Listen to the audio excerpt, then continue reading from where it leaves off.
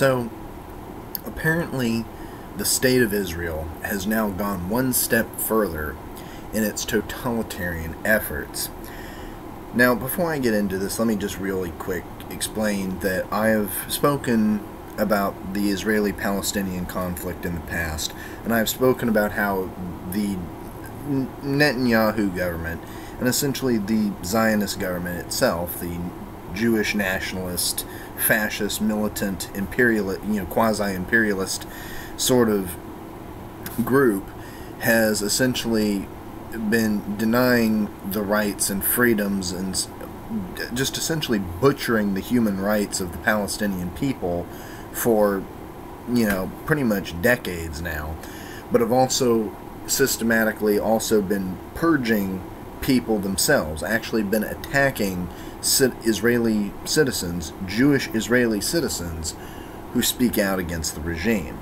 And this could be no more apparent than in the case of Ezra Nawi. According to the Jewish Voices for Peace, Jewish Israeli activist Ezra Nawi has now spent more than a week detained by the Israeli authorities for no apparent reason.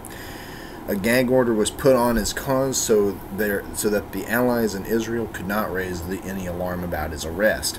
He was detained without access to a lawyer for 4 days, and this gag order that was put upon him and against Israeli allies essentially means that they can't speak out, and so they've turned to the Jewish Voices for Peace for help to get the word out and to essentially get Ezra Nawi out of jail.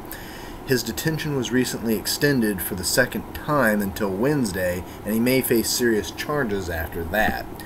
Democratic rights for Jewish Israelis who speak up against Israel's human rights abuses are deteriorating, and their allies face a backlash every day, not just in Israel, but in the U.S. as well and around the world.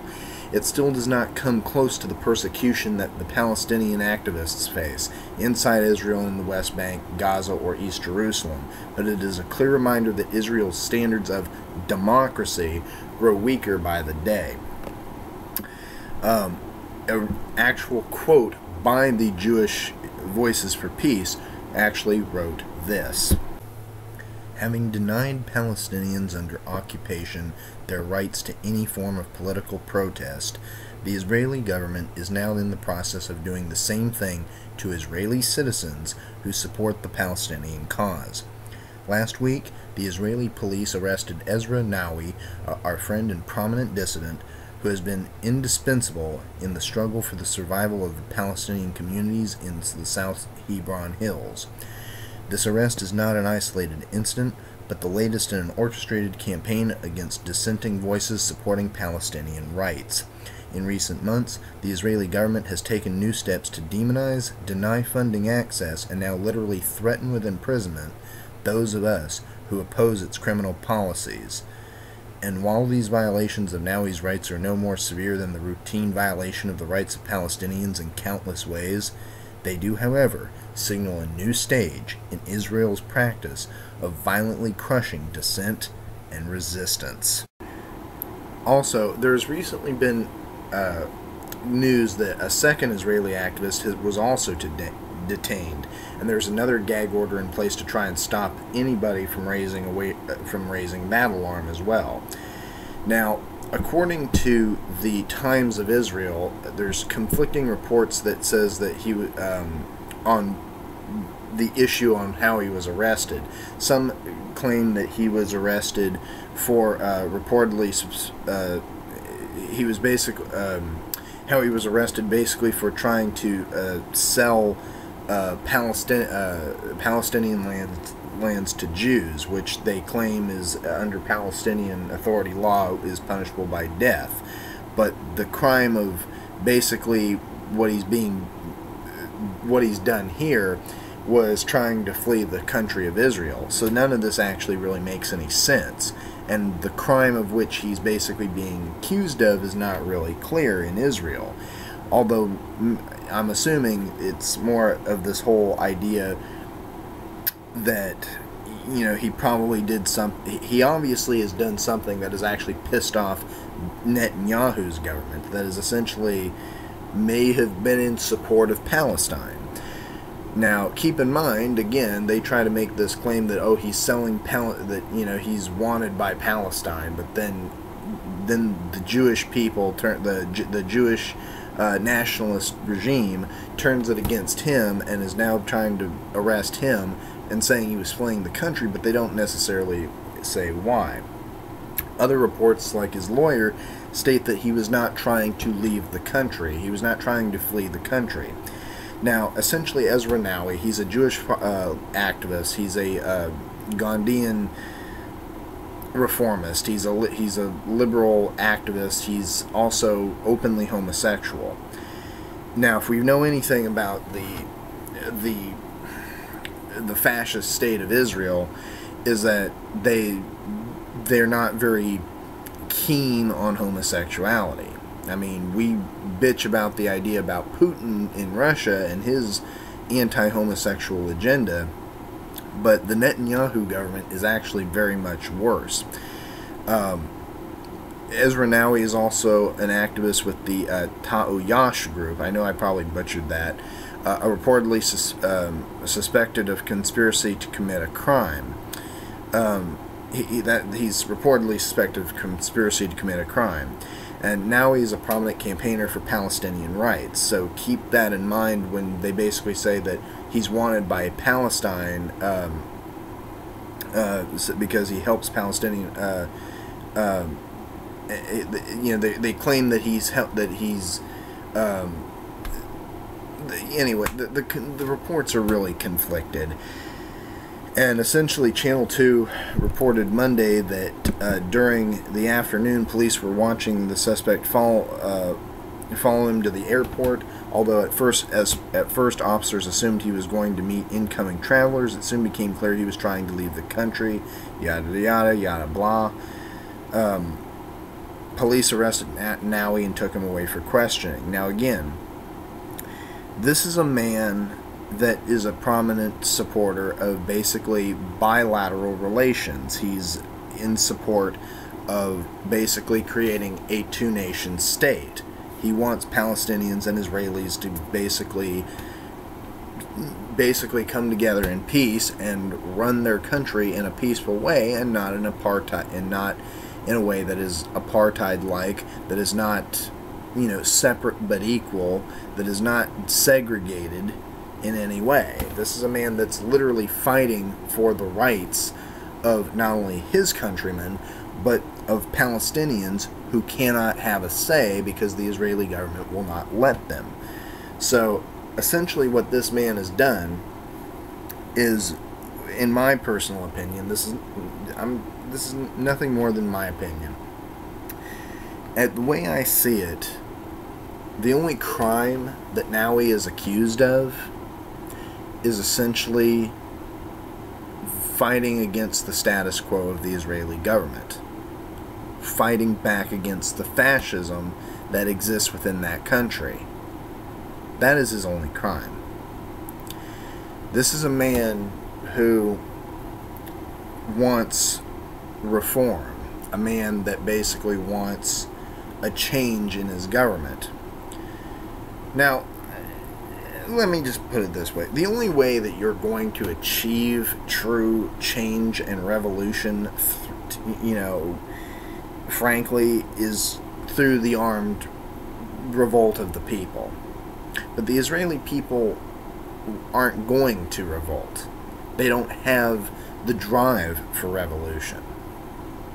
Sure, you may achieve reforms and stuff like that, but the only way to actually achieve the peaceful solution, if you will, to creating a Palestinian Israeli, a united Palestinian Israeli nation, is through a revolution. You have to oust the fascists that are in power. As it stands right now, Netanyahu and his government is too powerful, they are dictatorial, and they're too totalitarian, and they're only going to get more totalitarian. The fact that Jewish activists that are fighting, the Israeli activists that are fighting for Palestinian rights, or who are fighting for this one-state solution, that are fighting for peace agreements, that are fighting for the human rights of both sides of the both peoples. The fact that these people even speak out against the regime and are literally being taken away in black, in black coverings and stuff like that, literally being snatched from the streets, never to be heard from again, even possibly killed. And then Israel wants to blame Palestine for killing people, supposedly because of they sell land, Palestinian land, to Jewish people. And what is Israel doing? What is the Israeli government doing? They are killing people mercilessly, detaining people on no good reasons, without even the sense of due process. Israel is in violation of so many fucking universal rights that it's absolutely amazing. So, I thought I would bring this up. I thought I would at least go off the cuff for this one video, so don't expect too many of these. Because due to the 15-minute limit that I have, you won't be expecting too many out of these from me. But I wanted to bring this up. As a person that obviously has far-leaning views than Mr. Nawi, I obviously don't agree with the tactics he uses because I believe that they are too liberal. What I find interesting is the fact that groups like the Times of Israel and other, other centrist, conservative, pro-government leaning sort of news articles would call him far left, when Mr. Nawi is nothing of the sort. He's a center leftist, if not just a blatant liberal. He is a blatant reformist. And that's really all he is. He's a social democrat at best. But he's not far left.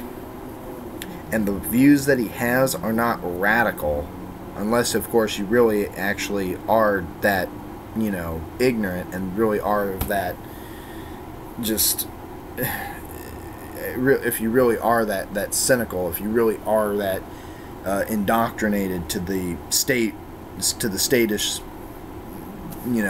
line. But this man is not a radical. He's not a far left. He's not a far leftist. He's a social democrat at best. But his ideas, the idea of wanting a joint Israeli-Palestinian state in unity and in strength and frankly in harmony, or somewhat of harmony, and basically a peaceful solution living together. Yes, I can see how that is radical, because that challenges the status quo of the Israeli fascist indoctrination. So, in this case, I will actually go out on a limb and actually say that Mr. Nawi should be freed, that Mr. Nawi did not commit any crime, and that the Israeli government would be mindful to set him free and let the Israeli people speak, and to let the voices of the Jewish Israeli population and the Palestinian population and the Arab Israeli population speak freely. And if that happens to mean that the Israeli people and the Palestinian people want the fascist regime to step down, then it would be in the best interests of the politicians and the Israeli government to do such. I'm NorCal Nick, leader of the revolutionist movement, and this has been NorCal Corner. Peace.